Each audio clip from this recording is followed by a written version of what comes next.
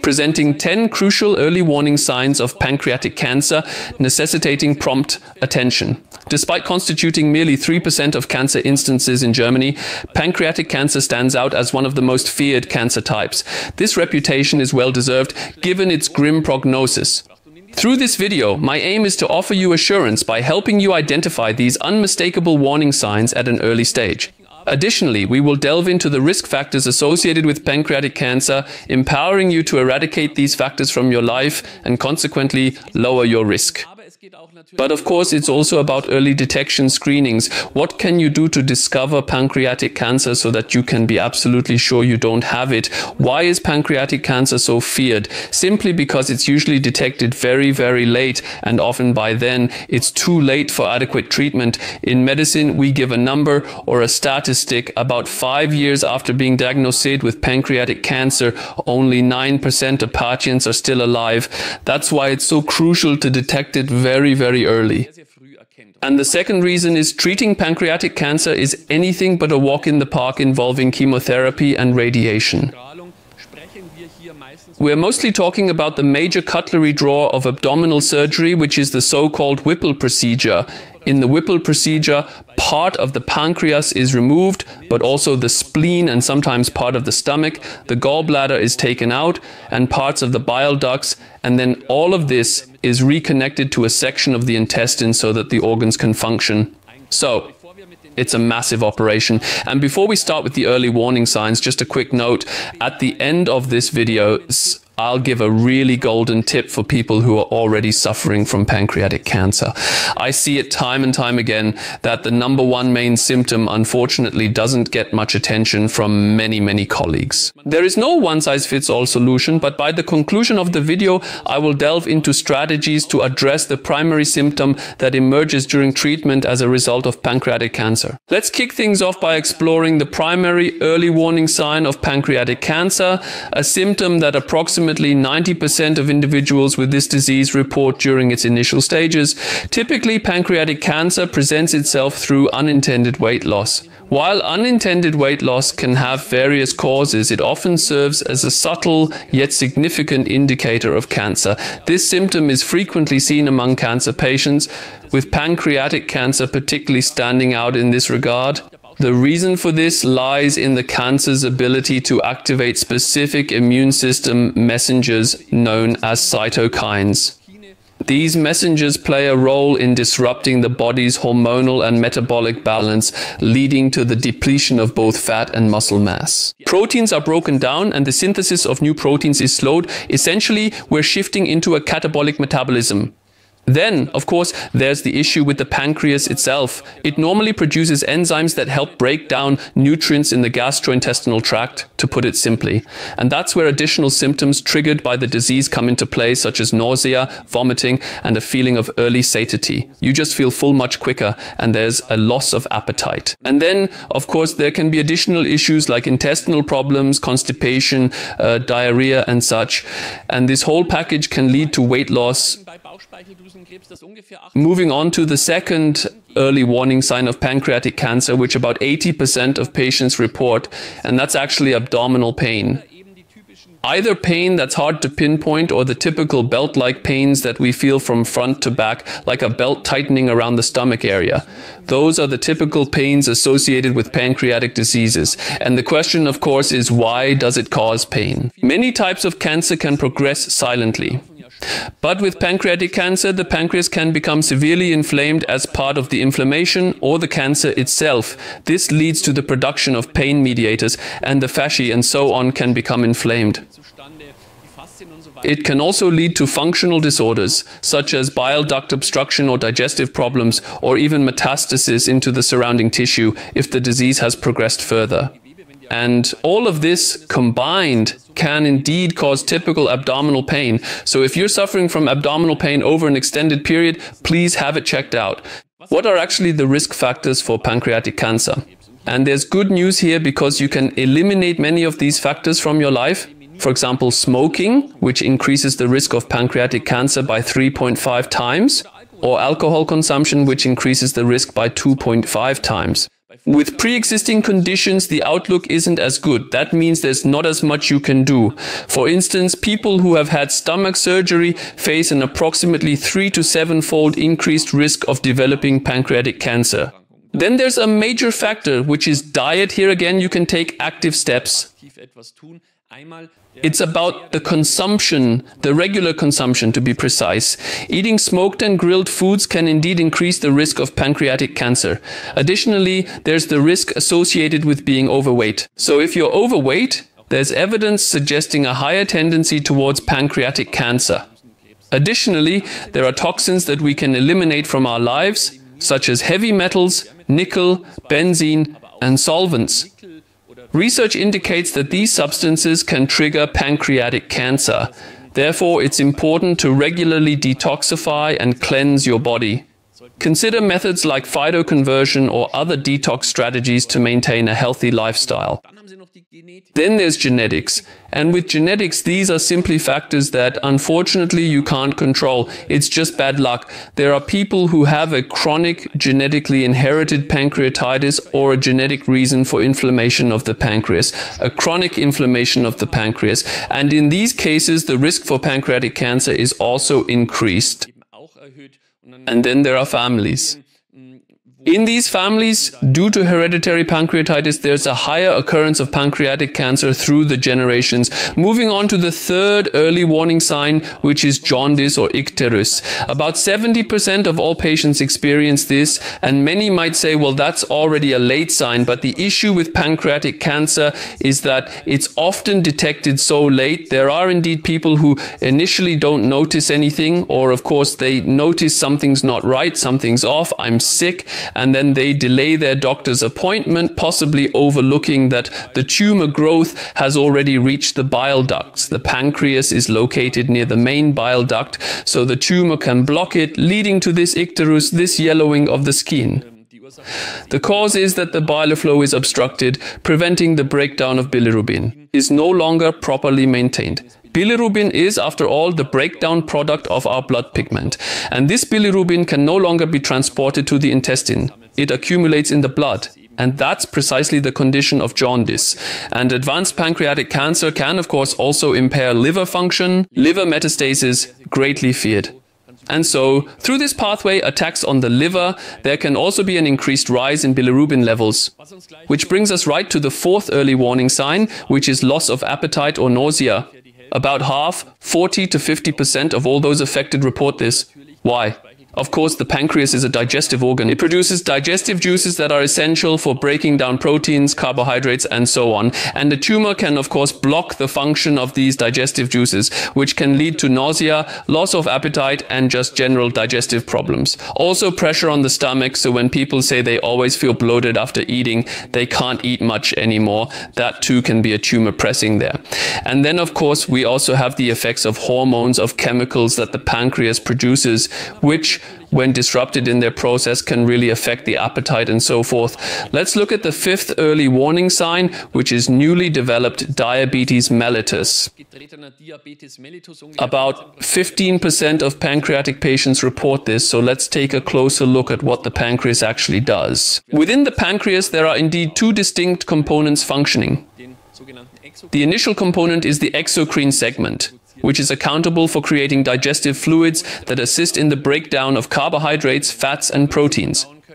Furthermore, the pancreas emits substantial levels of alkaline substances, including bicarbonate. This feature presents a formidable obstacle during surgical procedures and treatment because it establishes an exceedingly potent alkaline milieu. The second aspect of the pancreas is the endocrine portion, responsible for producing two hormones, one of which is the widely recognized insulin. Insulin is synthesized within the beta cells located in the islets of Langerhans, playing a vital role in controlling blood sugar levels to ensure that the sugar they absorb is pushed into the muscle cell, lowering the blood sugar level. And then we have the antagonist. And the antagonist is called glucagon. And this hormone glucagon ensures that when you're hypoglycemic, your lovely glycogen reserves, your long-term sugar reserves in the liver are tapped into, releasing glucose so that you have a healthy blood sugar level again. And if a tumor interferes with this balance or this hormonal interplay, then a blood sugar fluctuation can develop very quickly from this, and you can see dramatic blood sugar fluctuations or even the onset of diabetes mellitus. How can you actually diagnose pancreatic cancer? Regularly, the first indications may emerge in the course of a standard blood test, for instance, heightened white blood cell levels or escalated inflammation markers, along with pancreas-specific parameters like lipase or amylase. These act as initial hints that lead to more in-depth diagnostic investigation.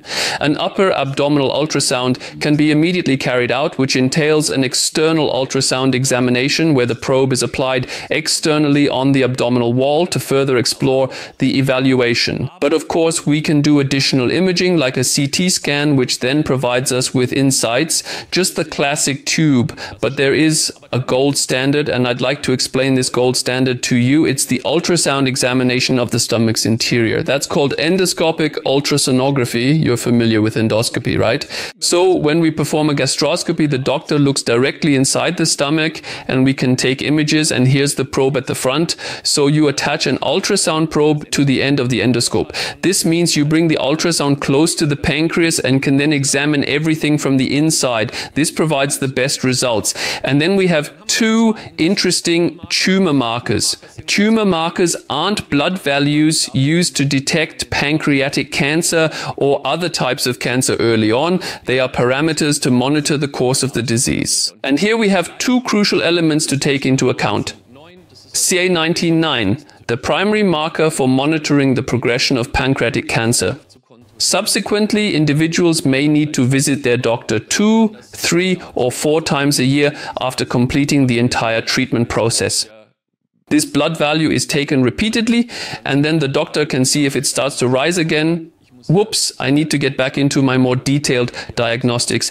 And this parameter can be easily measured in the blood. It's important to know that it can increase not only with pancreatic cancer, but also with bile duct cancer or pancreatitis, liver diseases, and so on. That's why it's not suitable for diagnosing this disease. And another parameter, CEA, is used for colorectal cancer and other types of cancer. We can also use this tumor marker to monitor the course of the disease. Let's talk about another early warning sign, which is vomiting. It occurs in about 15% of all cases. And what's the cause? Tumor growth can lead to pressure on the gastrointestinal tract.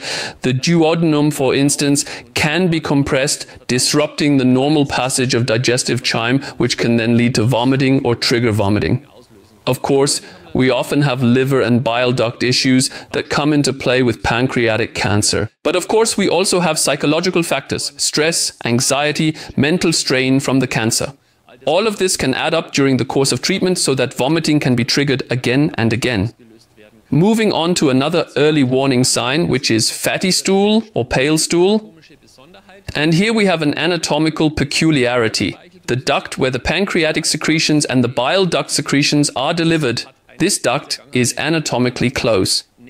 So it can happen that the tumor growth of the pancreas then presses on the bile duct, to put it plainly. And then this bile duct is compressed or blocked, and we know that the bile salts, the bile acids and so on, the bile secretion, are responsible for giving the stool its brown color. Without these bile pigments, we have the problem that the stool becomes almost white. It gets really, really pale. So if bilirubin, the breakdown products, no longer reach the intestine, then the stool becomes much, much lighter. Yes, sometimes even clay colored. And then, of course, it can happen that the bile cannot flow out in sufficient quantity, leading to problems with fat digestion, which can also cause a change in stool color. This brings us to early warning sign number 8, elevated bilirubin levels in the stool and in the blood, jaundice. But here we're talking about dark urine, because this bilirubin, just a reminder, is the breakdown product of our red blood pigment, which can cause the skin to turn yellow if it's deposited there, or the stool to become discolored, or the urine to turn dark. And the significant question that arises is, what proactive measures can one take to reduce the risk of pancreatic cancer? Initially, strive to lead a healthy lifestyle and eradicate potential risk factors. This involves abstaining from alcohol and nicotine. Furthermore, research indicates that a fiber-rich diet may offer protection against cancer, while a diet rich in meat and unhealthy fats, specifically refined fats, not the beneficial ones, has been linked to a higher likelihood of developing the disease. Additionally, there is a fascinating aspect because we see that herbicides, fungicides, or even fuel vapors, benzene, things like that, pesticides, chlorinated hydrocarbons, and so on, can contribute to making it much, much easier for pancreatic cancer or cancer in general to develop. That means always make sure to detoxify your body. For example, with phytoremediation or now the very new liposomal glutathione. It's a topic of much debate. I've put the link in the description. So keep stimulating the liver's biotransformation so it doesn't accumulate toxins. Of course, using the sauna can be very, very helpful in this regard. Please watch the videos I've made on my channel about saunas. For instance, bisphenol A, this plasticizer that we really struggle to eliminate from our bodies, is best excreted through sweat. This has been measured in saunas. And then, of course, we also have two classic symptoms that we must always keep an eye on. They're part of the so-called B symptoms, which are fever and night sweats. So remember this, fever, night sweats, and weight loss are the three B symptoms that can indicate cancer. And now let's talk about the symptom we announced, which is many people experience it for the first time with pancreatic cancer after surgery, but it's also a clear early warning sign, and that's diarrhea. Of course, there are reasons for this, like poor enzyme production, which leads to difficulty digesting fats, proteins, carbohydrates, and proteins. All of this can be poorly digested, and the body may respond with diarrhea as an early warning sign. But people who have already had surgery, they lose their gallbladder, they lose part of their stomach, they might lose part of their intestines, they lose part of their pancreas. And this leads to what's called bile acid malabsorption syndrome. And this is a very, very severe condition. People essentially have constant diarrhea and nothing helps except for one thing. And I am repeatedly deeply shocked. I think it's an absolute scandal that these patients are not told by their oncologist, hey, there's this substance called cholestyramine, this substance, it's very safe with a very, very low risk of side effects. It can take care of the diarrhea overnight. And I've recommended it so often in my practice here for patients with pancreatic cancer who didn't have this information. Why is this important? A cancer patient can't afford to lose more weight, especially if they're constantly suffering from diarrhea. How are the nutrients supposed to be absorbed? There's no way to gain weight with ongoing diarrhea. They're likely already very weakened from the onset of the illness to the diagnosis, and then from the diagnosis, possibly undergoing chemotherapy, radiation, or the major Whipple procedure. So please share this video with people you know who have pancreatic cancer or who, you know, are dealing with this issue. There's this substance, this magical substance called cholestyramine, and it's a really big help. Feel free to subscribe to my channel, become a channel member. I appreciate all the channel members who support this channel. In our next live channel discussion, we'll talk about cancer again. We'll delve into some details and discuss the most important blood host for viruses and cancer, so you're protected. I haven't made a video about that on this channel yet. That's coming up in the live channel event. A truly explosive cancer protection that you can measure in your blood. It just has to fit. Thank you for watching. Please share this video and I'll see you in the next one. See you soon.